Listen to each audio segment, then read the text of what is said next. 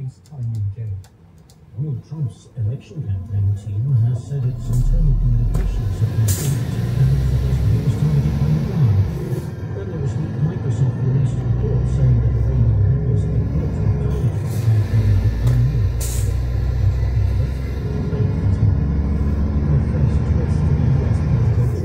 News website Politico reported that it had been emailed Trump campaign documents from an anonymous source, including internal research carried out on the Trump's running mate, the Ohio Senator J.D. Vance. The article said it had confirmed the authenticity of the files, which is said to include details about past criticisms of the former president by Mr. Vance. A Trump campaign spokesman told the BBC the documents had been obtained illegally by hostile foreign sources and were intended to interfere in November's election, but did not provide evidence linking the leak to Iran. Tom Baker mentioned. Charles Howard, we knew. Charles will join in a B interview with the exclusive team. It's the live weather experiment, which will be live radio for this was Patrick and you will let them know. Hello, it's Sunday the 11th of August, we're live on BBC Radio 4. An Olympian fresh from the podium is our live guest as the Paris Games conclude. Morgan Boulding is the oarsman who now has a gold medal after victory for Team GB in the men's 8. The drive and grit of the athletes has left many listeners who've written to us uplifted against the news of racist riots at home and war abroad. Here are some of the moments of Paris 2024 as chosen by the BH team. Hi there, it's Nigel Havers, one of the runners from Chariots of Fire, and still running. And now on Broadcasting House, the BH Golden Nuggets. He never gave up hope. He's onto the blue carpet. He's meters away from being the Olympic champion. Oh, I thought he had nothing left, but Alex Yee fist pumps as he comes up towards the finish line. With 5 meters to go, I think they've done it. It's a photo for gold. A photo finish between Britain and the Dutch. Right at the end, Britain came. Lyle Marshall has ripped up the history books and he's won gold in both in the space of 2 hours. The boy is superhuman. It's all over. The match is over. Fritz and Paul win, but the career is over as well. If we take Andy Murray at his word, that is that. That, ladies and gentlemen, is your Olympic all-round champion. And the title does go back to America, but this time with the new owner. And it's going to be Simone Biles. Who's got the bragging rights of the men's 100-metre Olympic champion? Noah Lyles of the USA is the Olympic champion. Silver has turned into gold here in Paris tonight. Keely Hodgkinson is on top of the world.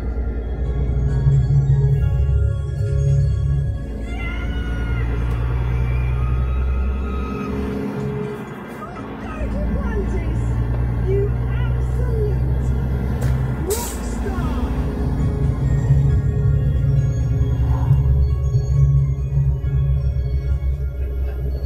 That's very uplifting. I hope it's had the same effect on you. Along with his teammates, Morgan Boulding won gold for Team GB. Men's 8 gold. We're delighted that was our live guest. Morgan, welcome to the H. What do you feel listening to our highlights then? We feel it here in the studio after all the great news. It feels service works because I'm sort of hearing names of incredible resource people who have sort of done similar feats to me. It doesn't sound like I'm feeling in the same sort of conversation as them. That is something that I'm quite controversial. That's exactly what we all love about you. And I quite like to begin normally do this together by saying thank you, because you and the athletes including those who didn't win, was such a contrast to the misery of the whole thing we listened to on the radio. Oh, thank you. Yeah, I think this sport has been amazing for me. It's been something to sort of get away from the sort of reality of life sometimes, but I'm glad it can be something good for people to enjoy if things aren't going so well in other leagues of life. What is it in your life to win the gold? I know that rowing is extremely competitive at every level. An Olympic gold, does it make you remember the first time you hit the water? I think a little bit. I think the thing that came to memory most of all when I sort of crossed the line and we'd done it was the amount of work that the crew had put in. Like, it's a massive team sport. There's 9 of us, 10 including coach, and I've been alongside my teammates every step of the way, and you almost see like everything that they've put in. And I think my biggest worry going into it was that their future, their dreams were in my hands as well as mine and theirs, and I had the ability, if things went wrong, to ruin 9 people's dreams. And crossing the line and having sort of done my teammates proud and got them the result that they were sort of dreaming of was just a huge relief, because I think that's a more argument to them, and I've seen everything that they put into the sport, and to have taken that away from them would have been harrowing. So the idea that we'd done it and I'd done my teammates proud and they'd done me proud was such a great feeling. I mean, live on Radio 4 on the closing day, you're giving some insight into what being part of the team is, so thank you for that. But we go to individual achievements. I think many listeners have travelled with Sir Andy Murray. Have you looked up to the Scottish tennis knight? Yes, absolutely. And actually, I got COVID a few days before we were set to travel out to Paris on the Eurostar, and I actually got delayed travelling, and I wasn't sure I'd even make it out if COVID didn't sort of sort itself out quickly enough where I had symptoms. But anyway, I came on a later Eurostar and had the pleasure of coming back with Andy Murray, who was on my train. I'm not entirely sure he knows who I am, but I sort of looked at him in awe. I think I might have been in the background sort of his fan selfies, and so I was trying to get out of the way of that. But yeah, I travelled with him, and as I said earlier, like being mentioned in the same conversation as some of these athletes it doesn't make sense to me, and I can't believe that's where I am right now. Well, the people who know here in the building say rightly so. Luke Golden, thank you for joining us on the closing days. Tom Cruise got a leak from a helicopter. Can you tell us an exclusive? Sorry? Is Tom Cruise with a leak from a helicopter at the closing ceremony? I have no idea. I'm on my way there from southern Paris, but if he does that, I'm going to very much enjoy watching it in person. Okay.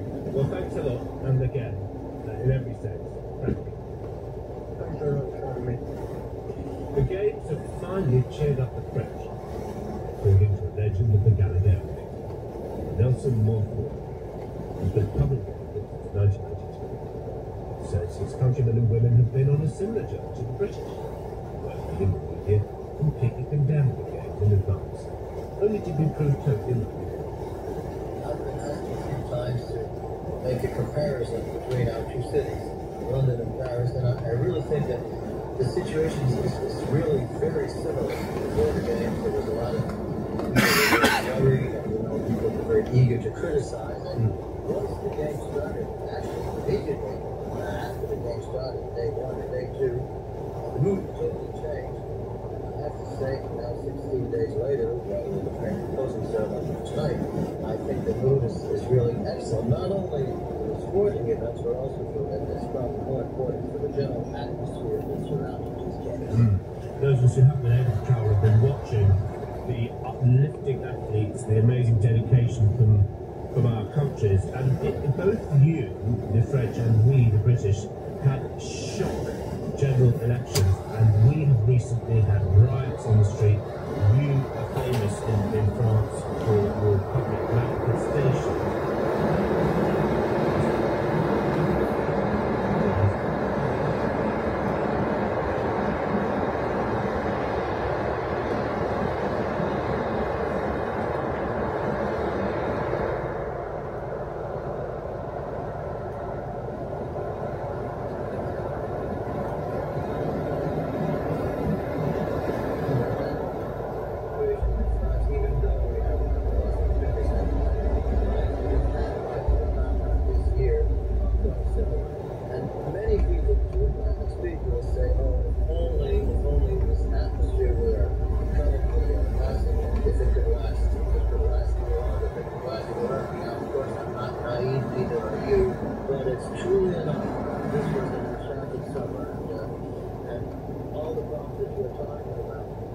been put aside for 3 weeks.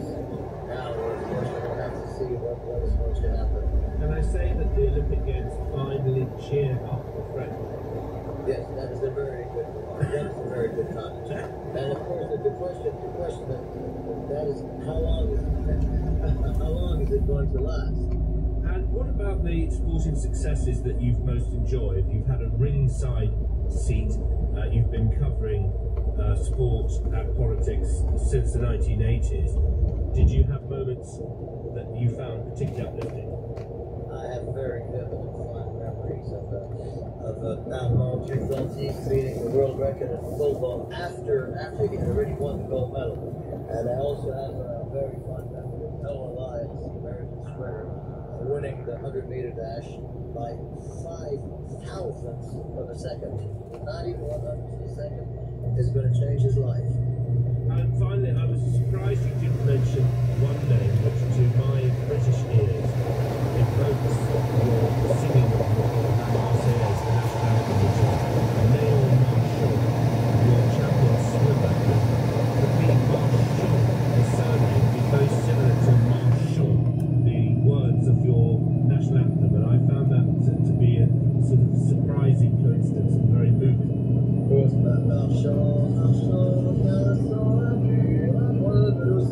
Yes, correct. Well, you know, when you ask me the first, sometimes the memories are more recent. Truly enough, and with, you know, the judo champion Teddy Riner are two French heroes of this game. That's for sure. But yes, truly enough, I can certainly add Marchand to my golden Olympic years.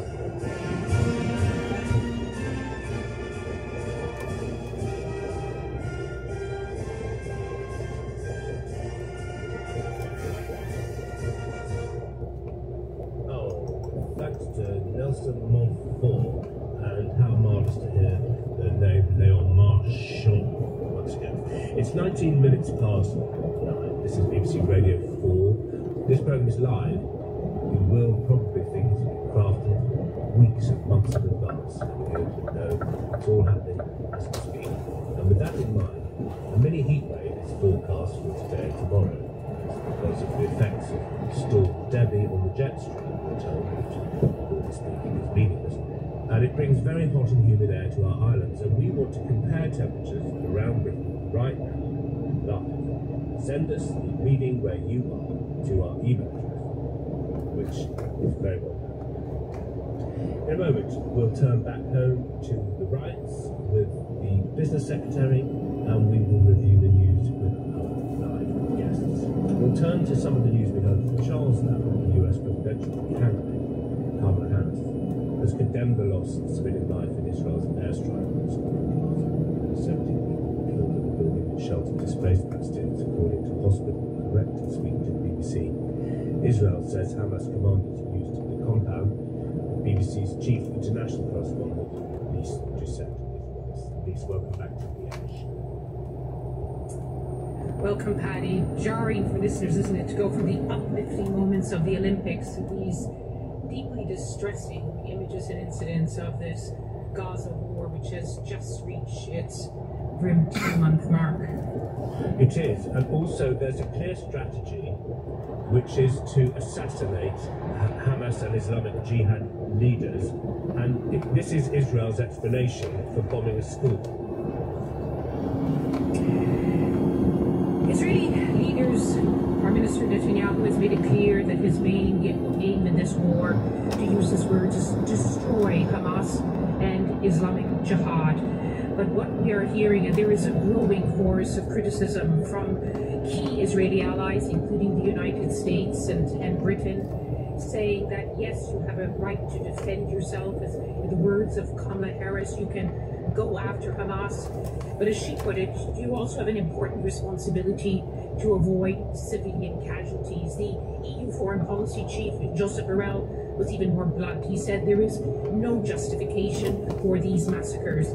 There's been this terrible dynamic in this war that at times reminded again, Paddy, that Israel says it has, as it did this time, it has clear intelligence that in this case there are top members of Hamas and Islamic Jihad who are sheltering in this school. It says it acts in accordance with international law, that it uses precise targeting, that there are no women and children.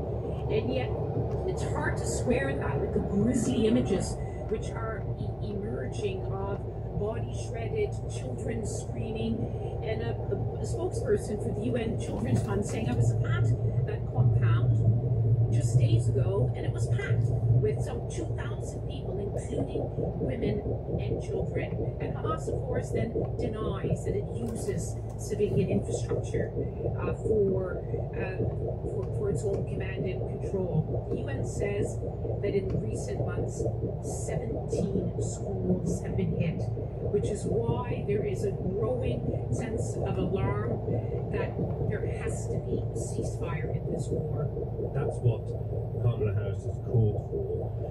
Just a question on Hamas. The people who try to issue dissent themselves in Gaza get their limbs broken or their lives lost, and then back to Israel, where the families of hostages, many have appeared on BH, have criticised the Prime Minister Netanyahu. So the question for you, please, is where is the leadership that will bring a ceasefire? In the midst of a US general election with Joe Biden seen as weakened, do we have to wait until November for any kind of action on a ceasefire? The Israeli Prime Minister again keeps saying that he's doing everything possible to try to end this war, destroy Hamas, bring the hostages home. But in recent weeks, there have been more and more reports in Israeli media from Israeli officials, including the negotiators at those protracted ceasefire talks, saying that the Prime Minister has no interest in a ceasefire deal, that he just wants to continue prosecuting this war for as long as he can, because he knows that when the war ends, there will be very, very uncomfortable questions about his responsibility in not keeping the people of southern Israel safe when Hamas went on its murderous rampage on October 7th last year. And similarly, Hamas is to be blamed, that all those who criticize Israel for this intolerable level of civilian casualties also criticize Hamas for hiding inside civilian infrastructure like schools. And just take this the recent offer on the table, a rare statement by the leaders of the United States, Qatar and Egypt, the main negotiators in this deal to end the war and to bring the hostages home. That it will send a negotiating team, but Hamas has so far been silent because they have also been putting down conditions that Israel says it's impossible to accept. So we also hear reports that pressure is growing on Hamas as well to bring an end to this unbearable suffering of the people of Gaza. But the new leader of Hamas, the hardline Yahya Sinwar, who's believed to be hiding in a bunker somewhere in Gaza, we understand that he has been pushing for the war to continue. He's now been elected as or chosen as the new leader of Hamas. Pressure is mounting on him as well to say, end it now. Back on the edge.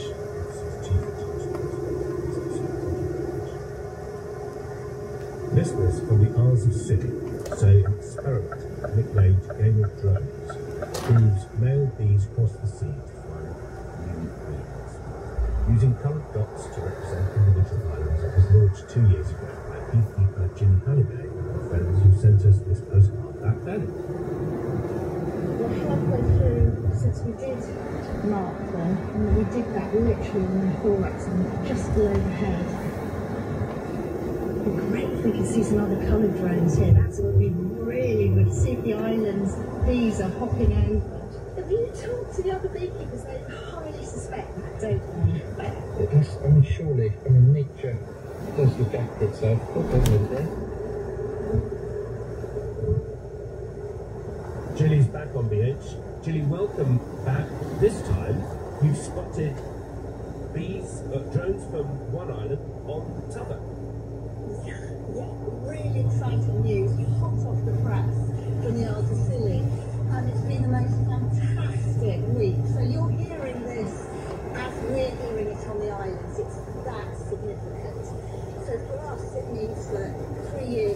hard work.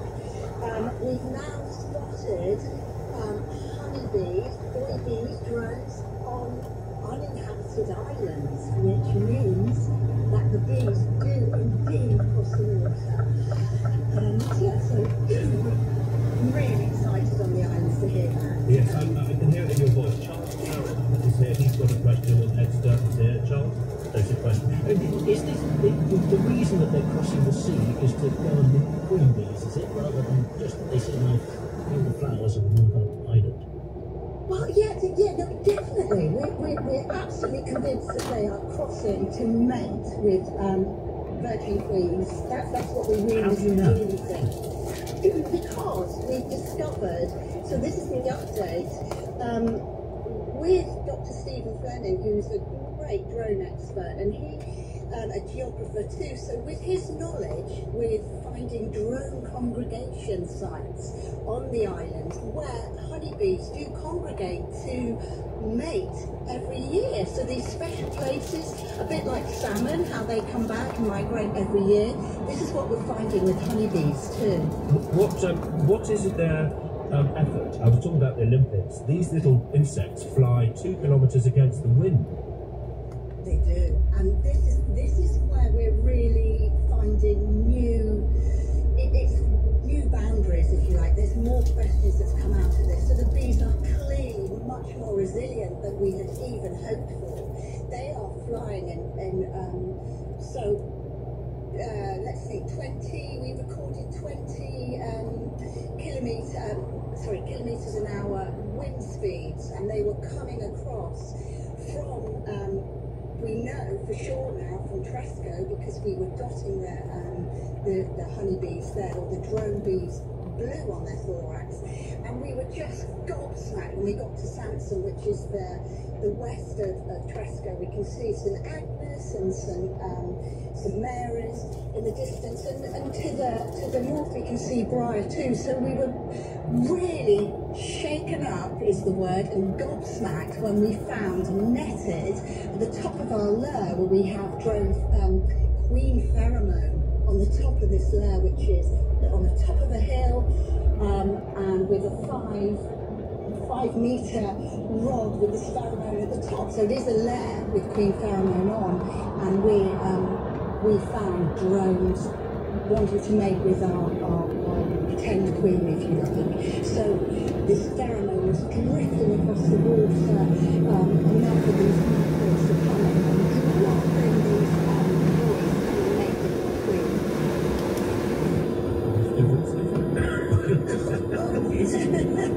Yeah, it is. It's really big news for us. It's been 3 years of really hard work, and that's with Coloniser from Plymouth, with Matt Elms as well. And we've been doing this, but we just didn't dare hope that it would work, and it has. So we clearly have proved that, and we've been on uninhabited islands by kayaking. We feel a bit kind of this year, definitely like we're a bit hardcore. It's been a big adventure. Weather, perfect conditions in the afternoon, so nice and warm, blue skies, and this is what we're finding. Congratulations. Oh, thank you. It has been when we've cancelled 3 times to get where we need to be. Thank you, and also you're our listeners, so the fact that this item has gone on longer than Edster expected is marvellous, and if you've made Edster fly itself the Isles of Scilly. Gilly, thank you very much. Congratulations. The Game of Drones. And just for your reference, green for St Mary's, orange for St Agnes, red for St Martin's, blue for Briar, and purple for Tresco. Ed, how lovely to see you again. What's on the world this weekend? I had an epiphany in Cricklewood. We got a little on Edgware Road just in time to see the latest backseat. You know, it's been releasing a sort of zoo-like number of pieces around the capital. Before somebody took it away, it was being removed. We went to Cricklewood in search of meaning. I think we found meaning as elusive as backseat himself, but I can report that he was getting extremely good reviews from passing trade. We're also going to try and piece together and examine the evidence that has led some in the higher education sector to predict a crisis for universities. One of those, Chancellor Thomas, there simply won't be enough rugby students to go around this year in a way that will protect the university's financial situation. And we'll be talking about that with Philip Auger, who's the man of the last review, government review of higher education. Thank you very much indeed. That was close to you. It's Radio 4, Sunday the 11th of August. Hello. This is Broadcasting House, the programme from the buildings. Here at the beginning is Charles Guy. It's the final day of the Paris Olympics, and Great Britain won 2 more medals to beat the total of 64 from Tokyo. The organisers have hailed the Games as an incredible success. The Justice Minister, Shabana Mahmood, says dealing with the days of rioting will have an impact on the courts and prison system for months and years to come. And the Ukrainian President, Volodymyr Zelensky, has acknowledged for the first time that his military is conducting a cross-border attack inside Russia's western Kursk region. Back home, where the Business Secretary, Jonathan Reynolds, has urged insurance firms to pay up for shops smashed in the riots. He's our guest at the moment. Alongside the shock and anger have been community efforts to clean things up. The Tory has come out in favour of them. Spello Lane Library in Liverpool was set on fire because obviously, if you're rioting, you must destroy books. And it left behind almost nothing but a few walls. When the author Marnie Richards saw the destruction, she decided to send a box of her own books to help stock the shelves. Then the others followed suit. It struck me as disgusting that these books, ostensibly they wanted to make a political point, but in what way is trashing a local library, a really valuable resource for the community, any kind of political statement? That's just vandalism. And I got really angry because I am a working class origin woman, and it was through my local library that I gained a love of reading. And then I thought, right, I'll put a tweet out and I'll say I'm going to donate my backlist to Spello Hub Library to help restock it, because obviously there is that kind of pressing need to just put books in the hands of readers, and it's gone viral. And in the first couple of days I've got 150 authors pledging to donate their books, and the following day I've got another 150. Books in Britain, read them or burn them? That seems to have been the question for the last few weeks. The government, which was set to release prisoners early before the riots, is now locking up more people in a nip them quick plan. It's the one first rolled out in 2011 by the then Director of Public Prosecutions, Keir Starmer. Jonathan Reynolds is the Secretary of State for Business. He joined me a moment before we came on air. He's written to the Association of British Insurers, the ABI, to urge quick checks written. For businesses that are insured, I want those claims dealt with swiftly. That's why I've contacted the ABI on that. Now, they are doing everything I would ask of them at this stage. I do also want to say, given some of the businesses I've met who've been affected by this, that where a business is not insured or it's underinsured, there are still potentially ways to help them, and the right compensation act kicks in. And for a business that has suffered damage or destruction or theft of property, there can be cover for them, and there's a way, a very straightforward way for them to be able to get that redress. So I want to make sure that we are getting people the support that they need, and also, to be frank, getting out a message to the public that if they feel as strongly as I do about this, get out there and support these local businesses as well. Give them your support. That'll make the biggest difference to them. How shocked have you been? You came here as a new minister on day one, or even day two, really, effectively, of your life as a new Secretary of State. When you saw Britain's streets erupt, I say Britain, there haven't been riots in Scotland. Did you feel embarrassed, ashamed of our country?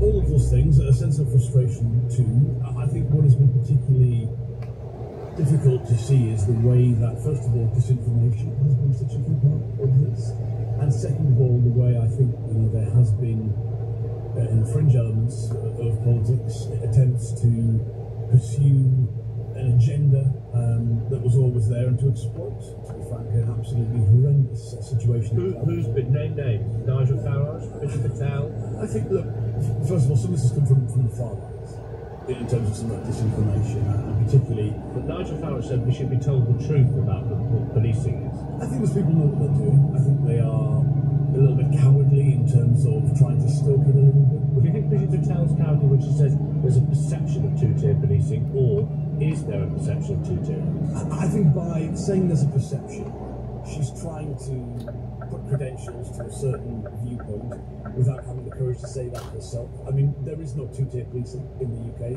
But you could tell it how.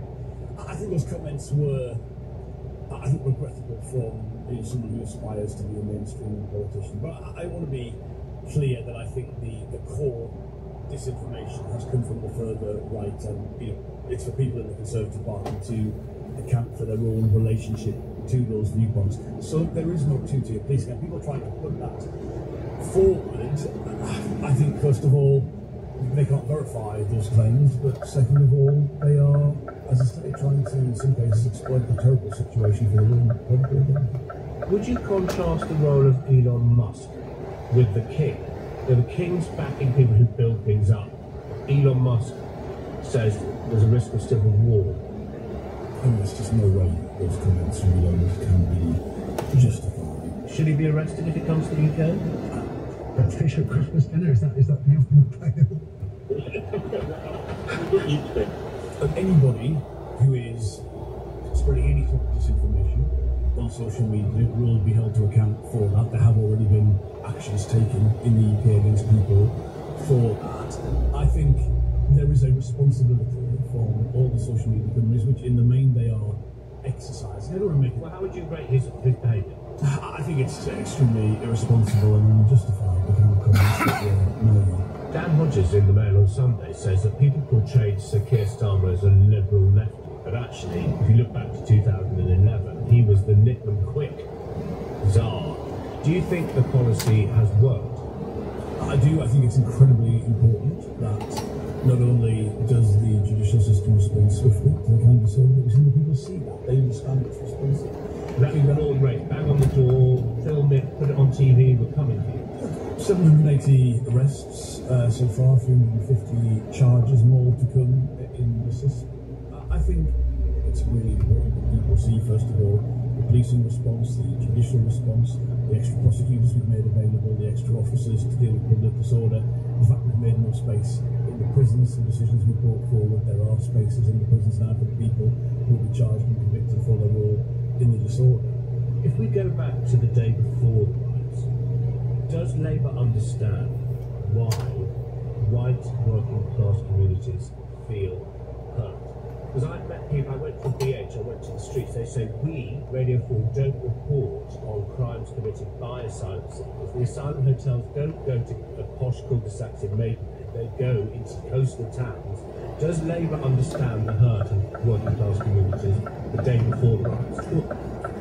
There is a reasonable point that you've identified. We have said yes. Where the, for instance, dispersion of asylum seekers tends to go to areas where the property prices or the hotel capacity is a low cost to the state, and therefore there has been in the past a disproportionate sense of how communities are asked to respond to something we all have to respond to. And Angela Rayner, as Deputy Prime Minister, made that point, I think, during the election. But I want to make clear that white working class communities in the UK are welcoming.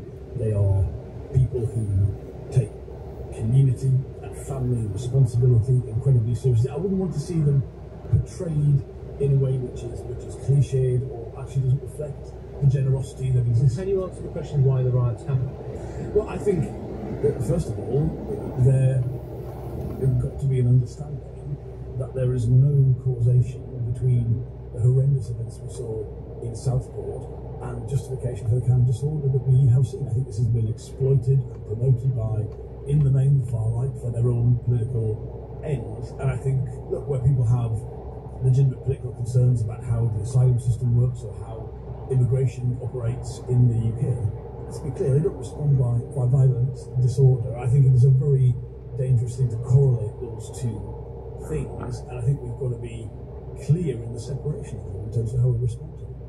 Jonathan Reynolds, the Secretary of State for Business, for the second time in a month or so on BH. It's just gone 20 to 10. Ed Balls quizzed his wife, the Home Secretary, Yvette Cooper, live on ITV. It prompted thousands of complaints over impartiality, but we've seen a gap for a broadcast scoop. Here's Zep Soames with some exciting music. For you, me, it is, Andrea, but for the ones that phone in and leave messages anonymously, it still isn't, I'm afraid. I've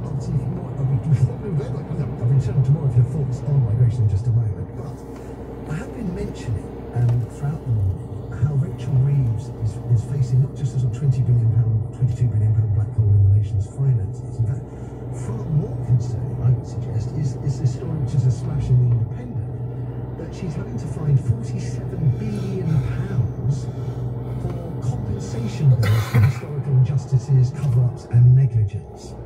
It's a huge amount of money, and may explain why Reeves has also confirmed that she intends to roll back on her pre-election pledge not to raise taxes, which is slightly concerning. John T. Broome, freelance journalist, public speaker and media consultant at John T. Broome Media, joins me to discuss knowledge.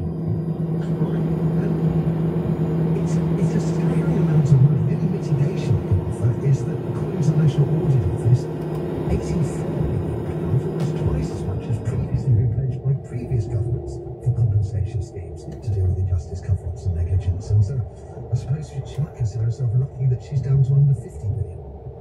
Yes, and I'm afraid this is probably a bit of a fact calculation. I think the figures originally came from the Taxpayers Alliance, which is one of those right-wing street think tanks where we don't know who funds them, we don't know where they get their money, or you can't even join them. For a Taxpayers Alliance, it's pretty interesting. Well said, if I may, John T. I try and make the point when I speak to the Taxpayers Alliance by asking them who funds them, and they are completely opaque. Well said. And so when you say for 47 billion, it sounds like a huge number. It is a huge number. But where do you get that total from? It's really difficult to say reading the article. Now, there's long-running compensation. So the NHS pays out billions a year in compensation for medical negligence, as it should. That's a long-running thing. And in fact, last year, it paid out £2 billion less than it did the year before. So you could say that the Chancellor's got £2 billion because of that. Things like the post office scandal, well, we know that we've committed to paying these people. There's about 4,000 in total, and they're going to get hundreds of thousands of pounds. But even so, that's not billions and billions of pounds. The infected blood scandal, we now know about, and everyone is committed to making payments. But these payments have to happen over years. It depends how many people apply. It depends what the government agrees to pay them. It depends, on whether they accept the small payment that's available to everybody who will decide to appeal in the hope of getting more money. It is impossible to add up that figure now because we just don't know what's going to happen. Okay, so give us a shorthand, would you? This is the first time I've ever been presented with a lump sum figure for historical injustices, etc. You're kind of indicating that there is sort of no cause for concern, which I'm finding very reassuring, that this is just normal government business. Am I reading that right? Well, what I'm saying is there's no cause for immediate concern, A, because we don't know what the total is, and B, because it's not all payable tomorrow. It's not like Chancellor doesn't have to stand up at the budget and say, I'm sorry, I've got to find 47 billion by the end of the week. Lots of these schemes have been running for years. The NHS is a continual one. The Armed Forces pays out a lot of compensation, but it's not like the Chancellor has to keep giving them money for compensation. They budget for it. So, this is a long-running problem. It is true that there are several very large ones that have just appeared. This one and the infected blood one being the huge ones. And that is going to be a very, very large hit.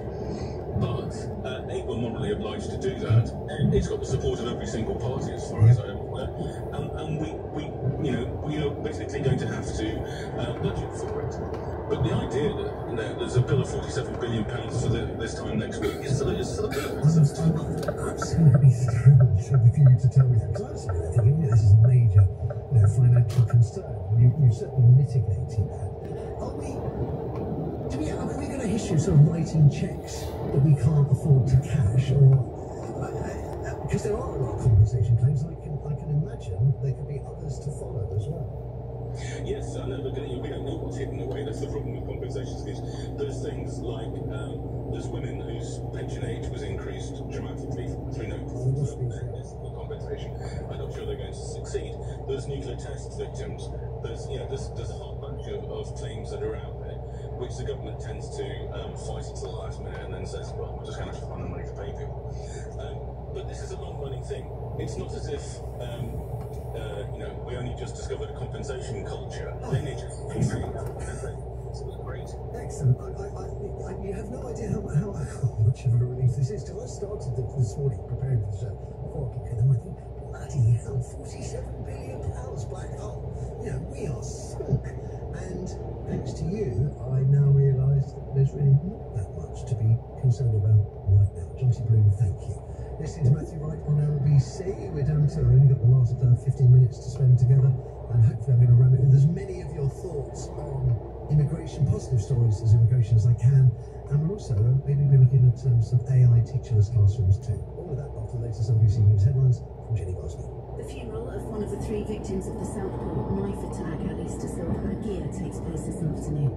The Justice Secretary has admitted that coming down hard on those involved in recent disorder will put extra strain on the courts and prisons, and HUK is urging the elderly to stay inside this afternoon as temperatures begin to rise. LBC weather dry and very warm with some long sunny spells and highs of 28 degrees. LBC travel, I'm Anne-Marie Walsh. The M1 is closed northbound for accident investigation work between junction 12 Fletcher and 13 at Bedford. On the M25 anti-clockwise, there are delays towards the Dartford tunnels as the right-hand tunnel is closed for roadworks. In Barking, a car has broken down on Movers Lane southbound at the A13. One lane is closed for recovery work. In Hendon, on the North Circular, 2 lanes are closed westbound to the Brent Cross flyover for emergency water repairs. And in Ealing, the Uxbridge Road is closed both ways for a procession between Northfields Avenue and Carmington Road. On the tubes, minor delays on the Central Line and on the Bakerloo Line between Queen's Park and Elephant and Castle. Coming up at 10 on LBC, Paul Brand. Has social media become a cesspit not worth wading around in? As one minister says she's scaling back her use, should we all do the same?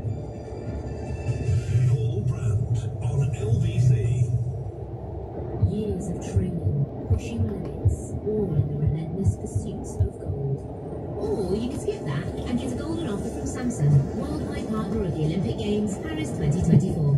We've got some great cashback deals, like £150 back when you buy an amazing Galaxy Z Fold 6 or Z Flip 6 with Galaxy AI. These offers close on the 13th of August, so you'd better move fast, but not that fast.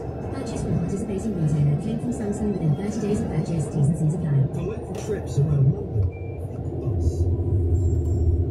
It's the most convenient way to travel in your area. With the Hopper fare, travel as many times as you like within an hour. £75. Tube it, bus it, train it. To the Met London and TfL, every journey matters. Applies to buses and trams. Always use the same card or device. For terms and conditions, visit tfl.gov.uk/hopper. Let's double check the route, okay? We have Malcolm and the Biscuit Tins, our target destination. Only stick to B roads. And never did you check the car? No, the quick fit team did. You still make me chuckle. Planning the perfect getaway this summer. Yeah, it's also for the tribal, isn't it, Mark? You run weight shops. You can't stack a shelf food from home. So it's like it's certain types of people who can work from home, but many people who, especially in the pandemic, who did all that face-to-face work on our behalf. We seem to have forgotten them now. They went in when I was working from home, and people were stocking my shelves.